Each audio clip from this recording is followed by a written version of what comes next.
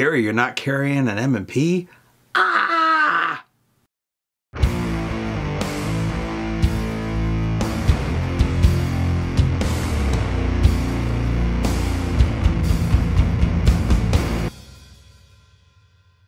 Hey guys, Gary here. Thanks for checking in.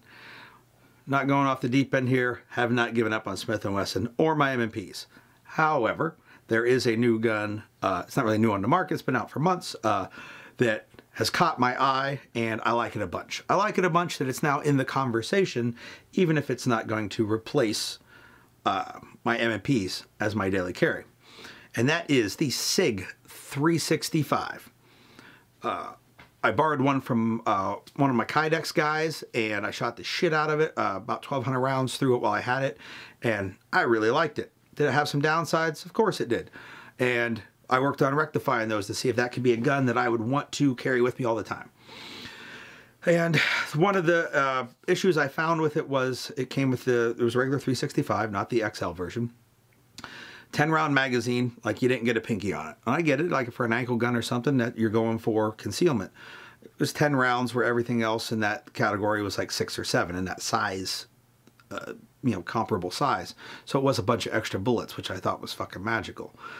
He had some 12-round magazines he lent me, and the 12-round magazines have an extension on them, kind of like the 8-round Shield magazines do, if you can picture that. And now it fit my hand great, and it had 12 fucking rounds in it. I was like, I can't believe it. Like, it's magic. There are elves in there with wands and stuff, and wizards and unicorns and whatever else is magical out there. But the issue came with if you're going to reload the gun, you had to make sure you took like all the fingers off to get that magazine in there, because about the middle of your hand is where the seam between the magazine extended base plate and the grip was. Then they come out with the 365. It only takes the 12-round magazine because the grip's longer. So I try one of those out, and I was like, ooh, this is the grip. This grip right here is the grip. And grip, like, you don't have to do anything to. There's no carving on it and reshaping it. Like, it just, like, they maximized it right out of the box. And I thought, man, that's awesome. Has a little longer barrel and slide. It was fine.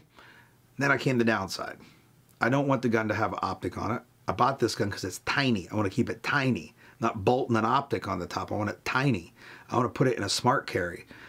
And so it means I want to keep the irons, and I want big dots, or even if I want other dots or not dots, I sure as hell don't want the factory SIG sights, which I thought are horrible.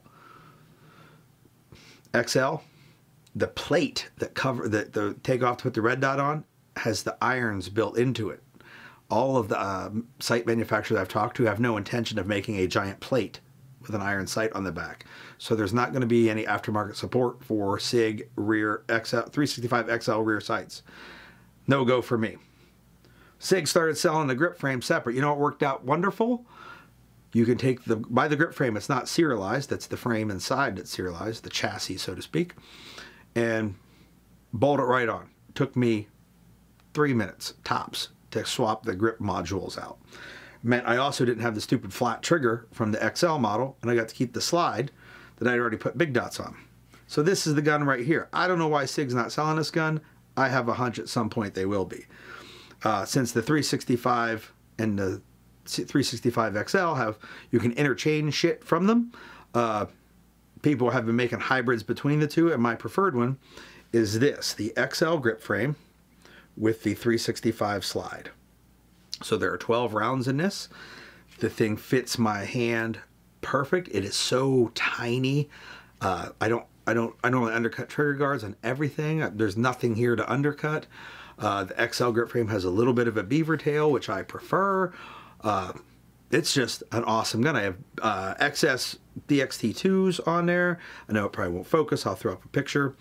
The curved trigger from the stock gun and the stock slide, and then the XL version of the grip. Won't take the 10 rounders anymore, gave those away to a buddy, but it will take the 12 rounders, which I keep loaded up with some Defiant Munitions TCX.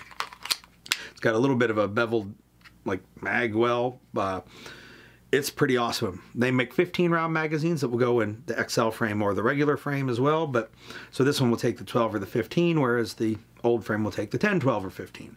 I think this is an improvement. This is the gun that like changed my opinion of SIG.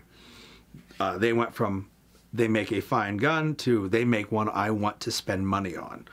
And this little guy is it. And if you are looking for a gun in this size, like comparable to a Shield in size, it's got a lot more bullets in it and it feels way nicer to shoot. So with the as prolific as it's becoming, holsters and aftermarket things like that, mag pouches, whatnot, not an issue. You should get in on it and snag yourself one up for that small size handgun. I'm going to carry this one a bunch this year and put it through its paces. The end of last year, I had my 10th 365 make it through a 2-day 1,000 round class, so it has made the approved list, and it's so awesome it made my recommended list. But I like it so much it had to get its own video, and this is the video, and you just watched it. Take it easy.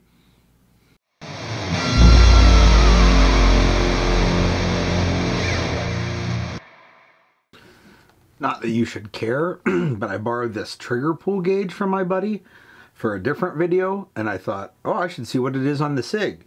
So I tried this gun and this trigger pull gauge, and after a couple of trigger pulls and averaging them, it came out to 6 pounds, 10 ounces.